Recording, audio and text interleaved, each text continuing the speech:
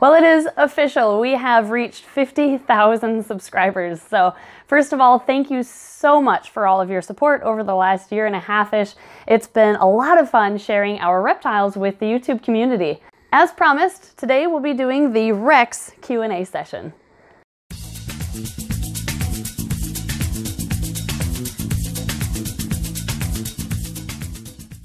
In response to our video asking you for questions about Rex and about alligators, we got some really good suggestions. So today we'll be going over the top 20-ish or so questions that we found. But first, if this is your first time meeting Rex, I do want to go over his story with you quick, because we were never expecting to have an alligator as a pet, you could say. It all started with a guy who took home Rex as a hatchling from the Everglades back in the 80s. He kept Rex in a small 4-foot wooden box for the first 27 years of his life, with not a whole lot of room to swim and not a ton of food. He was fed about a mouse every 10 to 14 days or so, and his owner loved Rex, but he just was misinformed on how to properly take care of an alligator. So after I discovered Rex in his current living situation, I spent the next 6 months trying to tell his owner that, you know, an alligator really needs more space than that. And finally one day he asked if we wanted Rex. So although we were never expecting to have an alligator, we made it work just to get Rex out of that situation. We renovated a guest bedroom in our house to be an alligator room, and now he has about 8 by 8 feet of space with a heated filtered pool, basking lights, plants, a cave, and the whole 9 yards. We have recently added a snapping turtle enclosure into his room, and although he wasn't a huge fan of it originally, he is starting to get used to the idea of having a roommate now. We have had Rex for about 4 years now, and in the first year he grew about a foot, and we were wondering, uh-oh, what did we get ourselves into? But then he pretty much stopped growing, so the veterinarian who's been helping us out with Rex this entire time is pretty certain that he is done growing, and he hasn't grown in the last 3 years. If anything, he's gotten a little bit stronger, and maybe his muscle tone has improved a little bit, and that's not a bad thing, that's good. He has not grown, though, in length since that first year. So he is permanently stunted at about 4.5 feet or so, and his snout curves upwards as a result of the neglect in his previous home due to lack of room and a poor diet. As he was growing, his snout would hit the sides of this little box that he was kept in, and over time it slowly started to deform and curve upwards. Also, his teeth kind of grow out sideways, and he came to us with not only mouth rot in his mouth, but also a condition called glassy teeth, where the teeth are kind of clear and glassy looking and opaque, and that's caused from a lack of calcium. So that has improved in our care. His teeth are now white again, but they do still kind of grow out sideways. So he has some health issues, but it doesn't slow him down one bit. He's still a rambunctious little American alligator, and he acts like nothing is wrong with him at all. But as you can see, he is still, friendly-ish. He's still definitely a wild animal. He's not domesticated by any means. We would never recommend an alligator for a pet. But despite his past, he's actually a pretty good alligator. He really likes his head scratches, especially. Aww, he loves head scratches. One last thing is he came to us in the wooden box that he was housed in for 27 years. So the first thing we did was we had a bonfire and we took care of that. So now that you know his story, let's get going with his Q&A, because there's a lot of really good questions that we'd like to answer for you. First, from Andrea Hernandez 1. Oh my god, I am editing the video, and this is the list of questions that I read from while we were filming, and I'm just now realizing that that little number after the username represents how many weeks ago the question was asked. I thought it was part of everyone's username, and I was trying to figure out subconsciously why everyone had the number 1, 2, or 3 after their username. So I apologize in advance, because the rest of this video I'm going to butcher all of your usernames. Is Rex a boy or a girl? Well, that's a good question, because we have been assuming he's a boy this entire time, but nothing has been confirmed, actually. He's still a little too small in order to know for sure whether he's a boy or a girl. Basically, to sex an alligator, you have to stick a finger in their cloaca and feel around, and if you feel anything at all, then you're feeling reproductive organs of a male. If you don't feel anything, then it's a female. But our reptile friend has attempted to sex Rex, but his fingers are a little too big, so he explained to us how to do it, and we haven't done it yet, just because I feel too bad about maybe violating him a little bit, but it might be a future I know, yeah, you don't like that idea either.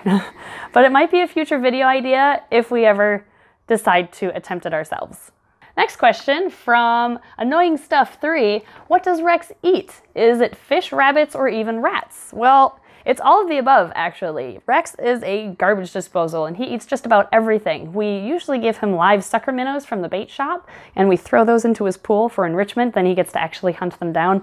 But that's the only live food he ever gets. We feed frozen thawed animals of other sorts, and we give him a variety so that he gets a variety of nutrients in his diet. But what works really well is when one of our snakes doesn't want to eat their mouse or their rat, and we just don't know what to do with it, we just feed it to Rex and he takes care of it for us. We also will occasionally get slugs or infertile eggs from our snakes, and he eats those for us. It's just a source of protein, really. And occasionally a snake egg will partially develop but not actually hatch, so he'll take care of that too. We gave him a banana once just to see what he'd do, and he ate it, but then he kind of sulked in the corner for a little while. He did not like the banana, I guess. Some people will also feed hot dogs to alligators, which you have to be really careful with because a lot of hot dogs have high sodium levels or that's not good quality meat, so it's usually avoided. But we tried it once and he took a bite and then he wanted nothing to do with us for a couple of days. So I guess he's spoiled and he only wants whole-bodied or whole parts of animals, and hot dogs just don't do it for him. Next, this one wasn't specifically asked by someone, but we get it asked all the time on YouTube. Is owning an alligator legal? And the answer is, where we live, yes, he is legal. I would not be broadcasting over the world that we have an alligator if he wasn't legal where we live. But basically, you have to look at not only your country and state laws, but also your county and city laws too. And if all of them allow alligators, then it's okay. But if any one of those tiers does not allow them, then you can't have them. Luckily, where we live, it is perfectly legal for us to have him. Next question by Sticky Feets 3. Was Rex stunted by the small size of his previous enclosure, or was it more due to poor diet? Well, it really was both of them. From having a small enclosure, he didn't have enough room to grow and stretch and run, and from having a poor diet, he didn't have the proper nutrients for muscle and bone growth. So it really was a combination of both of those. From Ceiling Fen 3, I want to know his lifespan. How long can he live now that he's 30, or in this case, 31? Alligators have an average lifespan of about 40 to 50 years. We don't know if he will live the entire 40-50 years because of his past. However, we're just kind of playing it year by year, and he has not slowed down one bit since we got him. So we still think he has a lot of time left with us, which is great. All right, from Marth 3, because of his stunted size, how hard would Rex have it in the wild? Would he even survive? He most likely would not survive in the wild, although he is used to hunting live fish from us. It's in kind of a more confined space. So in the wild, in like a lake or a river where the fish can swim away from him further, he's just not a very good hunter. I don't think he'd be able to survive very well or catch his own food. He's also used to human interaction, and he's used to humans providing him with food. So he would likely approach humans expecting food and treats, which would label him as a nuisance animal, and he would likely be euthanized as a result. If he did manage to find a group of alligators to live with, because of his stunted size, he would likely be the bottom of the totem pole, and he would probably get outcompeted for food and likely starve to death. Or get eaten by another larger alligator, because that happens too in the wild. Okay, from Dorp 3, what was Rex's reaction the first time he had his own private pool? It was kind of cool to see this, actually. We put him in his pool and he swam around a little bit. He was stretching and he loved it. However, he couldn't hold his breath very well or very long in the water, but over the years, or especially during the first year that we had him, he learned how to hold his breath, and his lungs had a better capability of doing so, and now he sleeps underwater at night. That reminds me, actually, when we put him in his room, he could only take a couple steps at a time before needing to lay down and take a rest. But now he makes his nightly rounds around his pool and around his whole enclosure to make sure there are no predators or intruders before going to bed in his pool. But he doesn't have to stop at all anymore. He can tromp around his room much longer than he could initially when we got him.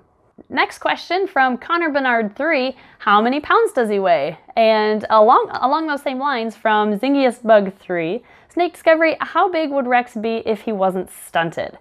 So kind of size related questions, which is why we lumped them together. He should be around 12 to 15 feet because of his age, and he weighs about 15 pounds right now. But he should weigh, if he's a male at his age, he should weigh upwards of 500 pounds. If he ends up being a girl, then at her age, she should be upwards of 200 pounds. All right, from Chris Ives 2, how long are you going to keep Rex? Rex is a permanent part of our family. Like, even though we weren't expecting to bring him home, he is part of our clan and he is with us for life. We have no intentions at all of ever rehoming this guy. We've also had people ask us if we bring him outside for walks and such, and we unfortunately don't have the opportunity to do that at our current house, but we plan to, in our next house, which may be just a year or two down the line, building an outdoor enclosure for him with an outdoor pool where he can get natural sunlight and UVB instead of his artificial UVB. That's the main goal with our next house, is to have something where we can allow Rex to be outside. So that will be happening in the future. From Fuzzy Wuzzy 3, any thoughts on getting Rex a mate or a buddy? We tried it once.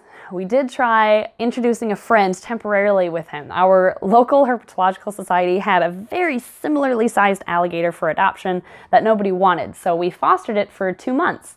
We first put him with Rex, assuming that, you know, they're social animals in the wild, they should get along. They did not. Rex, although the alligator was fine, it was a very subdued, you know, submissive alligator, didn't care. Rex does not get along with other alligators, is what we learned. So once we found the other alligator's tail in his mouth, which we were supervising quite frequently, so nothing bad ever happened, but when we saw that, we immediately separated them, and then we had an alligator in our bathroom while we fostered it for 2 months. So ever since then, we have learned that we cannot introduce any friends or any mates to Rex because he does not get along with roommates. He has temporarily spent time at the Renaissance Festival in the summer with another alligator in what they call the gator pond.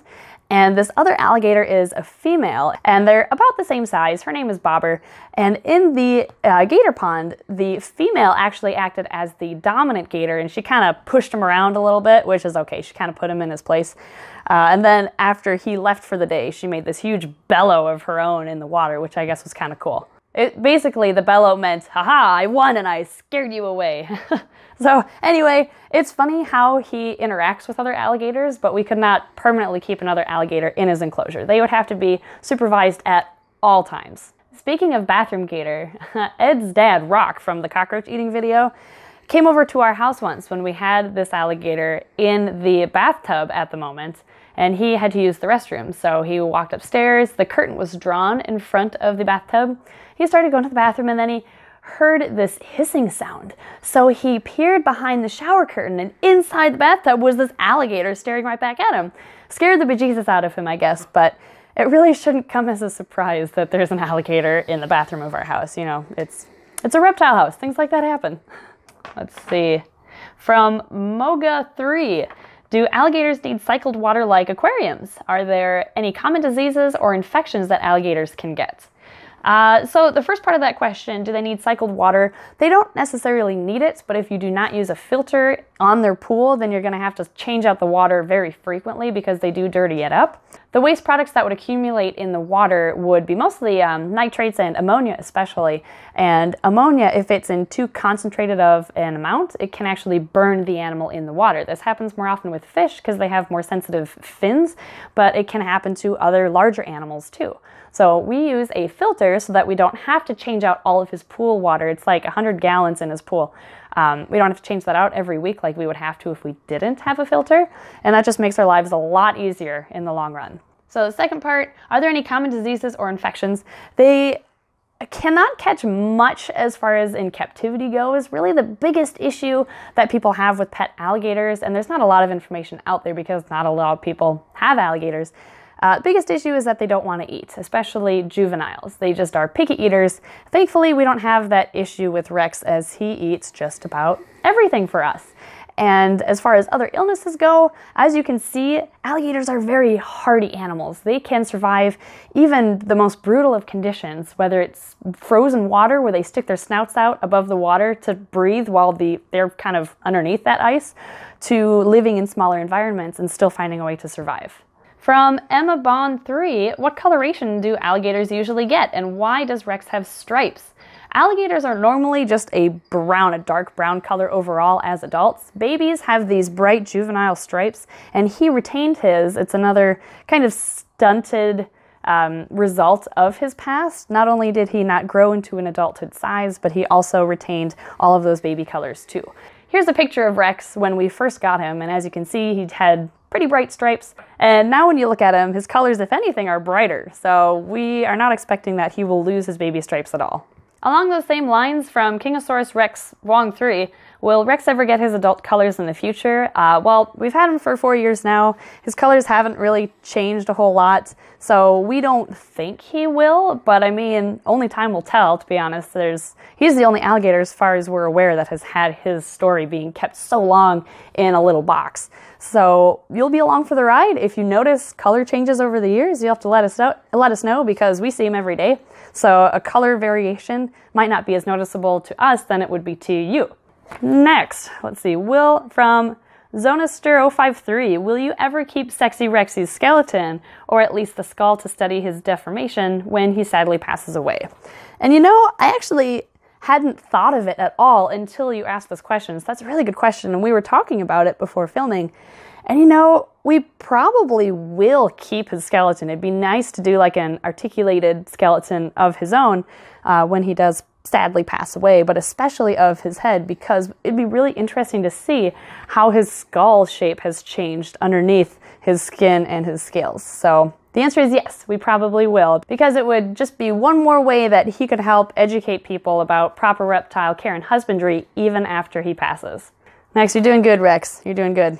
From the Flying Dutchman 3, do alligators need a lot of exercise, or any at all? Do they become easily agitated after a meal, sort of like how a snake gets hissy? So a couple questions here.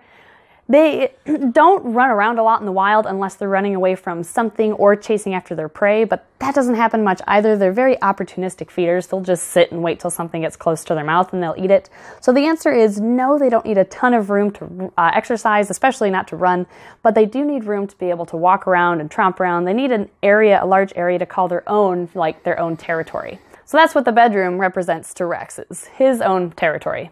When it comes to feeding Rex and his activity levels, he does get pretty active and maybe rambunctious. He sometimes gets into things that he shouldn't when he's hungry. But once he's fed, he kind of is subdued and he calms down a little bit and just kind of sits in his pool to digest.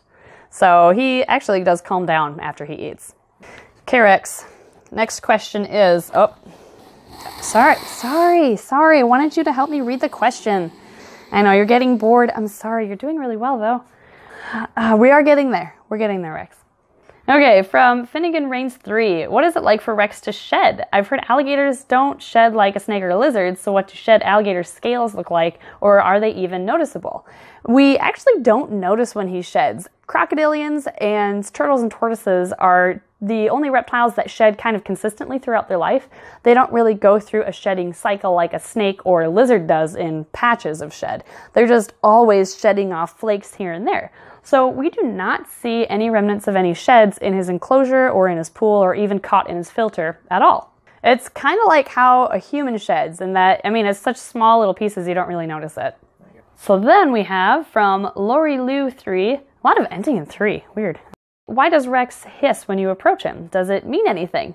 Rex actually has a couple different noises that he makes. He has a grunt like a grunt like that when we walk into his room, and that's kind of like a baby talking to its mother. That's what that grunt signifies. It's just him acknowledging that we're parent figures of sorts or food bearers of sorts, and he's asking for food, yeah. His other main noise is that hiss that you've heard a couple of times through this video already. And the hiss is, sometimes he'll hiss when he's a little agitated or if he's getting bored like he was right now, he wants to go back downstairs. But mostly it's kind of a territorial noise. He uses it most often when he's in his room and we're approaching his territory, which is his room. And he's hissing to kind of give us a warning saying, hey, this is my space, just leave me alone. But he doesn't always get his way because training is a constant factor when owning an alligator. If you give him an inch, they will take a mile. So he does need to learn and know that, you know, even though it's his territory, we can come in and we do sometimes pick him up and we socialize him and things like that. We have 7 questions left. From Ray Ray Sunshine 2, was Rex tame, like trained or good when you got him, or did you have to train Rex? When we first got Rex, he was pretty much just as handleable as he is now, kind of wiggly, but then he calms down. But we did train him to be target trained inside of his room. Basically, he follows the end of a stick to another part of his room while we change a light bulb or clean his filter. Just kind of keeps him out of the way, which is nice. And we've also trained him to recognize a frisbee, an orange frisbee, as a symbol that we have food. Because we noticed when we first got him, like 6 months, once he had started kind of getting accustomed to his new surroundings, whenever we walked into that room, he would charge at us thinking we had food for him. So we're like, okay, we can't have this. So what we started doing was we showed him a frisbee whenever we had food, and then he put the 2 and 2 together, and now he only reacts and runs at us for food when we show him that frisbee. All of the times, he just stays calm now in his pool. This kind of goes along with Il Goose's question. I know Rex is physically stunted, but how about his brain? Is he as smart as a regular-sized gator? I think because of how easy he was to train, both with target training and frisbee training, he picked up on those rather quickly, so I personally think that he is just as smart as any other alligator is. He's just little. He's in a fun size. This is a good one. We get this a lot too. From Jackson Pickup 1, has Rex ever bitten you? And although he gets really excited when we walk into his room, it's not that he's being aggressive and wants to bite. He sometimes gets a little wiggly and may tail whip a little bit when we move him somewhere, but he doesn't bite us. The only thing is he gets so excited for food sometimes that when I walk actually into his enclosure, he may run past my legs, and with his teeth sticking out sideways, he once did scratch my calf with his tooth, but that's really the extent of any biting that has occurred. Another good question here from Jada Riley GG3, has he ever escaped? Ed actually did a really good job making the wall or the gate that's in his room, so he has not escaped his room, but he has snuck into the turtle enclosure, the new snapping turtle enclosure inside of his room. And a lot of people will house alligators and snapping turtles together because they're both semi-aggressive animals with kind of harder outer shells or harder scales, so they can defend or fend for themselves. But we don't want to risk anything happening, and thankfully nothing did happen when he snuck into the turtle tank. She's just fine. But we didn't want anything to happen in the future, so we actually ended up putting some plastic barriers around the snapping turtle's pool. It kind of reminds me of a hockey rink now. But now he cannot get in, so we don't have to worry about anything happening. We've opened up the door to his room, and he actually hasn't left it. We've, just to see what he would do, opened it up and left, and he seems to know that that room is his territory, so he doesn't want to leave that because he wants to stay in his territory to defend it. So even if we gave him the opportunity to escape, he probably wouldn't, and he hasn't in the past when we've tried it out. From the Triforce of Rubik's 3, what's cleanup for him like? Rex kind of potty trained himself. We got really lucky with him in that he only goes to the bathroom in a couple spots inside of his room. Usually in the corner of his room, either on the vinyl in one of the corners or on top of his cave. I don't know why he likes to poop on top of his cave, but it's really convenient because then I just take that cave outside and I hose it down. So cleanup surprisingly isn't too bad. There's the maintenance as far as changing out light bulbs goes and cleaning out his filter, but that's just like with any other aquatic animal really. And finally, our last question is from Goliath Prime 3. Now that Rex has good nutrition and care, will his jaw and teeth come back into alignment, or is it a permanent impairment? He has improved. Here's a picture of his snout when we first got him, and here's a picture of him recently. As you can see, his snout actually has straightened out considerably, and his teeth are not as angled as they used to be. His snout is still slightly curved, and his teeth do still stick out a little bit, but it has improved drastically since we got him. We don't think it'll ever be back to normal, like what a normal alligator's mouth would look like, but it's really neat to have seen that transformation from when we first got him, at least. He doesn't really look like a duck anymore. Not as much anymore. Not as much like a duck. Like, you're still a cute little duck, aren't you? Yes, you are. But that's pretty much Rex in a nutshell. Thanks for all the really good questions. It's been fun kind of answering them for you so you know a little bit more about him. Aww, that was an adorable little grunt. I hope they could hear that. Yeah, there you go. That's his grunt. You're a good boy.